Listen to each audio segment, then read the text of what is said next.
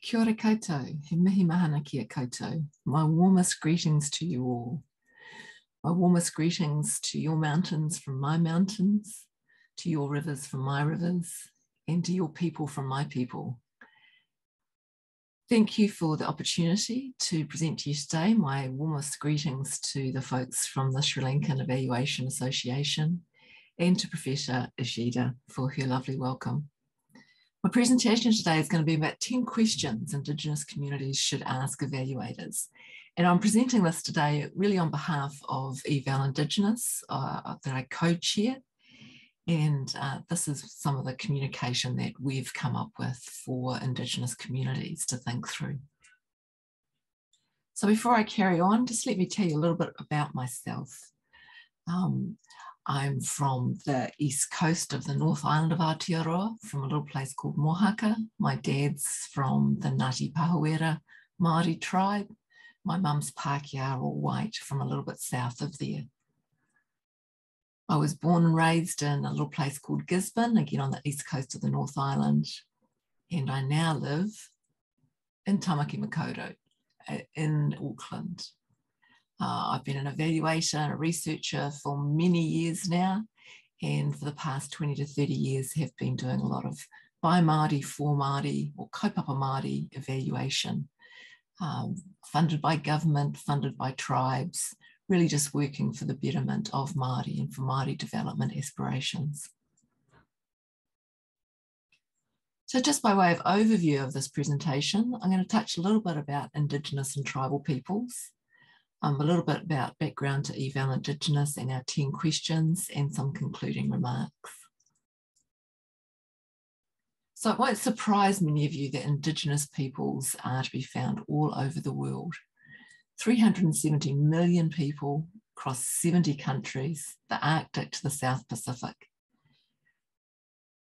One of the things, however, that often vexes people is who is Indigenous? And I remember very clearly a colleague of mine telling me that he was Indigenous when he lived on his home territory, but when he moved into the city, he was no longer Indigenous. So this is something that we talk about quite often, and you'll know that often Indigenous people are described as being first on the land.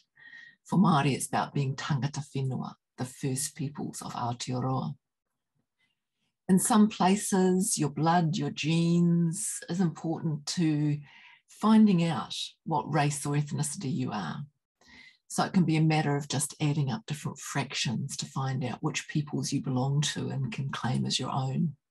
In Aotearoa, it's about whakapapa, it's about that link to your genealogy, and about ethnicity, your cultural capital in terms of identifying as Māori.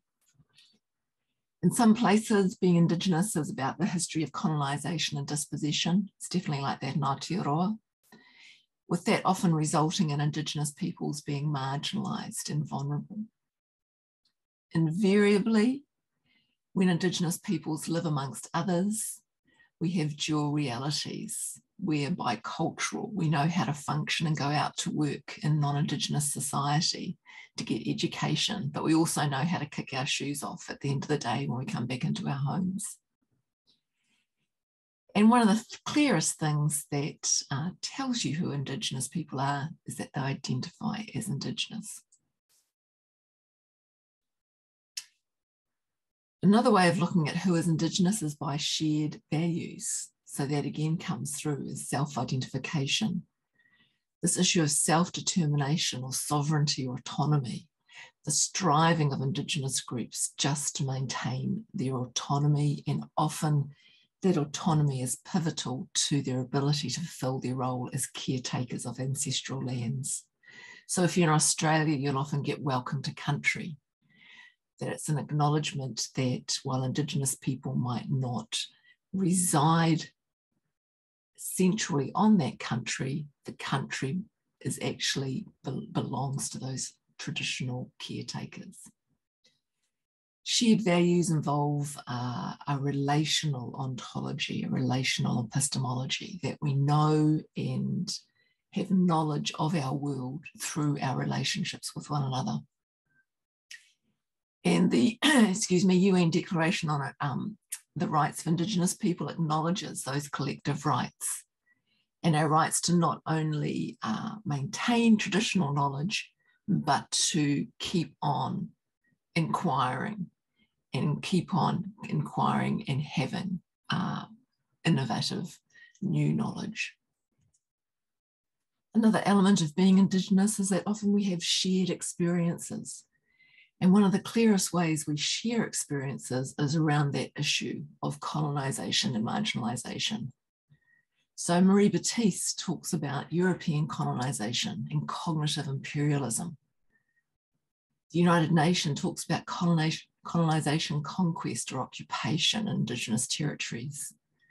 The International Labour Organization maintains that even in the face of that, we have unique cultures, knowledge systems, and livelihood strategies, and that we have distinct sovereign identities. So colonisation does not define us, and it's not the most interesting thing about us, but it's often on our minds. In Aotearoa, it's often on my mind because I've been marginalised in my own home place. That being Māori is no longer being seen as normal, that my territory has often been stolen, that I've often been forced out, my ancestors have been forced out of political and economic spheres and pushed to the margins of society. So there's that marginalisation of people within their own lands, and often that marginalisation, as I've said, from the caretaking responsibilities associated with being the first peoples of the land.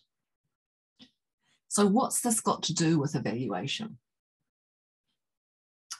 And I love this table by Nobles, where he compares political colonialism to scientific colonialism. That political colonialism is about the removal of wealth, that just as raw materials and wealth are exported from colonies for the purpose of processing it into manufactured wealth or goods, so scientific colonialism exports raw data from communities. And often it gets processed outside communities into books, articles, wealth, and communities don't have any say in that and often don't know that that is happening. That a colonial power believes it has the right of access and use for its own benefit, anything belonging to the colonised people. And that's like scientists believe that they have unlimited right of access to any data source, any information belonging to the subject population. And the external power base, just as colonialism say the centre of power and control over the colonised is located outside the colony itself, often the centre of knowledge and information about a community or people is located outside of the community or people. So this is the reason why you hear stories of, for example, Indigenous scholars finding information about their families, their grandmothers, in library books where their family never knew that knowledge was going to be put in that form. And I think we can't be naive about the role of research or evaluation in perpetuating a colonial status quo. And often a colonial status quo that sees the perpetuation of the marginalisation of Indigenous people. So we shouldn't be surprised if Indigenous peoples are sceptical, are reluctant, are sometimes angry when we show up as evaluators in communities. So an evaluator walks into a bar or an evaluator walks into an Indigenous community. We shouldn't be surprised actually if there are tears, recriminations, because communities often hold a historical knowledge, or often a recent historical knowledge of the damage that evaluators and researchers have done. So we shouldn't be surprised if communities have trust issues. EvalIndigenous as a network is dedicated to promoting the existence of Indigenous evaluators, the rights of Indigenous communities to have evaluation and evaluators who get them, who understand their worldview, who speak their language. And so in promoting Indigenous evaluation, we've been doing a lot to try and speak back to evaluators, to funders, to development agencies. And in the end, in terms of trying to gain some traction, we thought, why don't we speak to Indigenous communities as well and promote to Indigenous communities some questions they can ask when evaluators show up to evaluate an initiative in their community. So what we wanted to do was really prep Indigenous communities, and we're not saying that these are the be all and end all of the questions that can be asked. We just wanted to say, hey, you have a right to ask evaluators some of these questions. You have a right to an evaluator who understands who you are and what you're trying to achieve. So let's just work through some of these questions. The first two questions that we've proposed for Indigenous communities to ask evaluators are, who do you know in my community and what do you know about my community? So when our network members, John and Serge Eric, went to Colombo in 2018 and then was escorted to meet the king of the Vera people, the Honourable Wanila Altho, they had guides with them and they had been informed about the protocols of meeting and greeting. And so they were primed to have a little bit of knowledge about how to behave respectfully within that context and meeting those peoples. So our questions that Indigenous communities might want to know the answers to are, as evaluators, what relationships do you have in my community? Who do you know? Is there anyone on your evaluation team who comes from my community? And will you have a guide? Will you be guided in to meet and greet respectfully and be escorted so that your behaviour is polite? What do you know about my community? Do you know the history of our community? Do you understand what marginalises us? And do you get our worldview? So the whole thing around, do you know where we've come from, how we got to this place, who we are, how many we are, how we define ourselves, how we talk about ourselves? And do you understand what our aspirations are, what we see as well-being, how we want to flourish, what holds us back? And mostly, if I was to emphasise one thing that Indigenous communities can ask is, do the evaluators they're working with understand that we are sovereign people? Questions 3, 4, and 5, where are you from? When you go into a community, are you prepared to share about yourselves?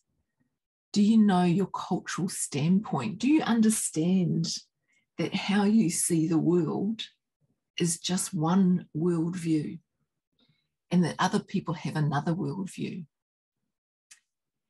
Have you ever worked with a community you don't belong to? How did that go? How did that community find you? So what are you giving of yourself in terms of coming into this community? And it's essentially a question about your ability to be self-reflexive and to share and to be in a position where you are willing to learn from that community.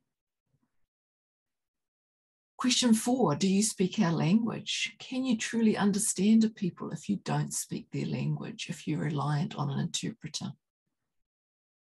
Question 5, do you know about the history of the initiative? So much of evaluation happens just at that point of how successful is this initiative? But shouldn't you want to know if that community had a say in that initiative? We know about the many wells that have been dug in Africa that stand abandoned because communities didn't want them, haven't used them, and actually had other priorities. So how is the initiative you're there to evaluate it positioned within the priorities and needs of that community?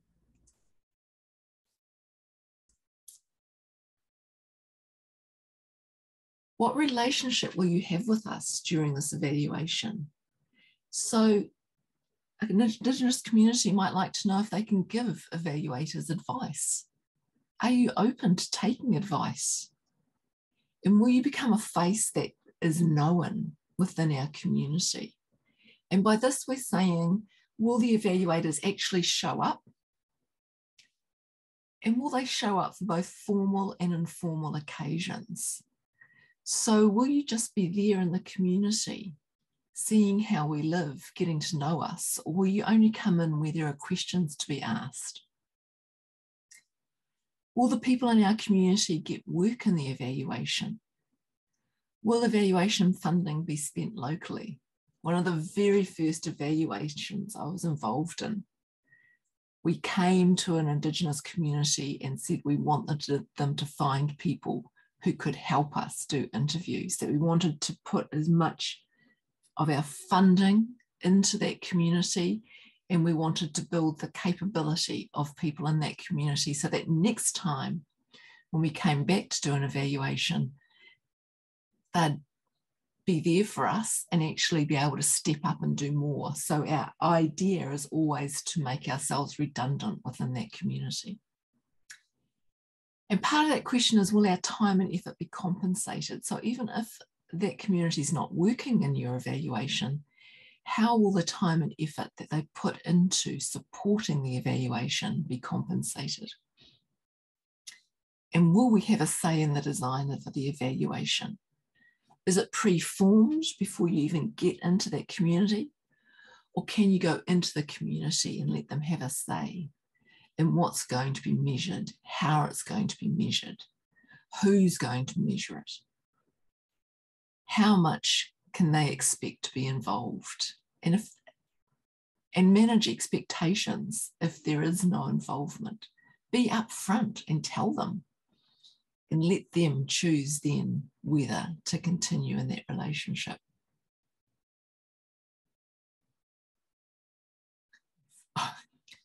The ninth question is, who will be analysing the evaluation findings and writing the report? We often do what we call meaning-making meetings with communities. We started off calling them sense-making, but we realised that sometimes there's no sense to be made and we'd rather make meaning, where we go back to communities and ask them to collaboratively work with us to make meanings of the findings. And then, if possible, we like to send the draft report back to the community, and we actually, if people in the community step up, we like to give them an opportunity to co-author reports.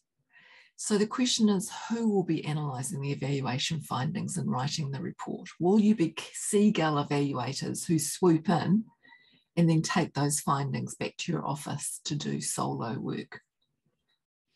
And how will you support us to use the evaluation findings? So often evaluators, the report that's written is just for the funder of an initiative or the funder of an evaluator, whereas actually communities need to be supported to implement those findings. So first, in order to implement the findings have to be available. Will the communities ever see you again?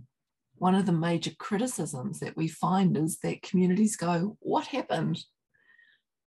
We saw them, but we never heard from them again. And how will communities be supported to make any changes that are needed? Is there follow-up for communities in response to evaluation findings to make changes to an initiative, to adapt and to innovate so that that initiative is refined to even further meet the aspirations the community might have? So as I said, these 10 questions aren't the be-all and end-all, but they really start with those reflexivity questions, the knowledge that you have as an evaluator.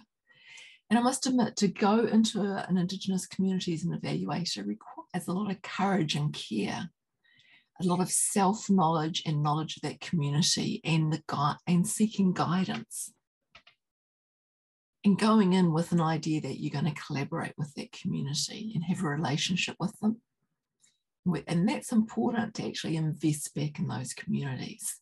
And when that happens, there's opportunity for evaluation to be Indigenous centred, to be responsive.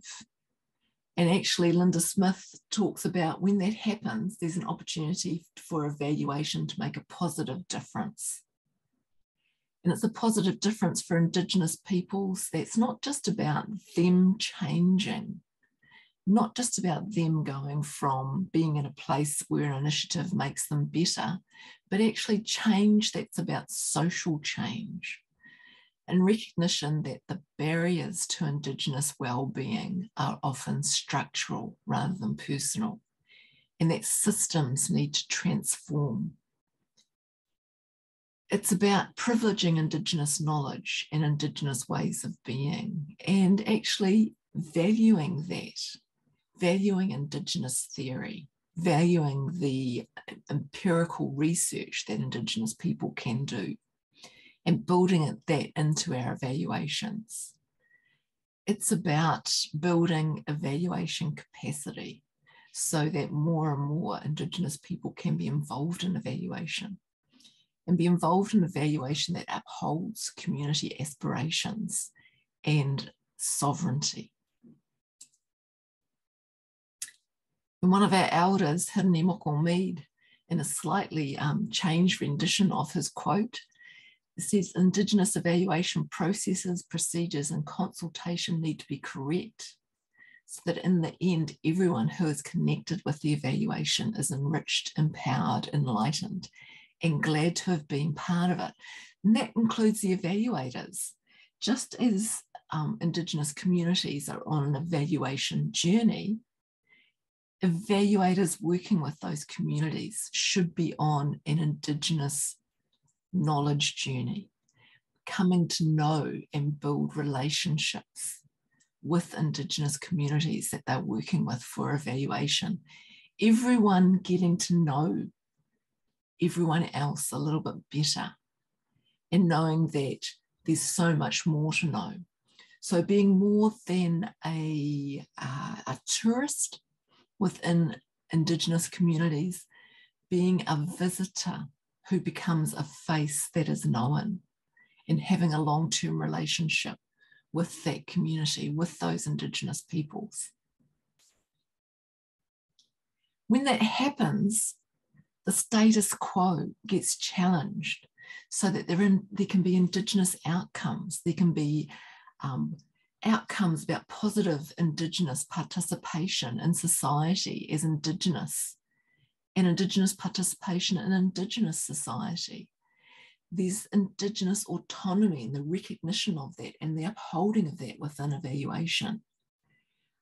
There can be vibrant Indigenous communities, so the strengthening of that vibrancy and the shoring up and strengthening of family well-being, the spreading of Indigenous languages across many domains, and the practicing of Indigenous culture, knowledge and values, regenerated Indigenous land bases. Tak and Yang say decolonisation is not a metaphor, it's about the return of Indigenous territories. There can be the guaranteed access for Indigenous people to a clean and healthy environment, and resource sustainability and accessibility. So all these things and many more can come from Indigenous-centred evaluation practice that can come about from the provocations of these questions that can be asked by Indigenous communities and well answered by Indigenous evaluators who want to be in relationship.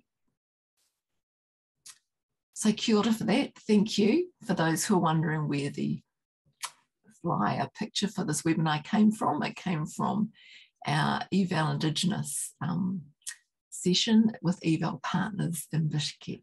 I really want to thank you for the opportunity to present to you today, and I sincerely hope that some of what I've said will help you think more deeply about your evaluation practice and experience the joys of working in partnership with Indigenous communities.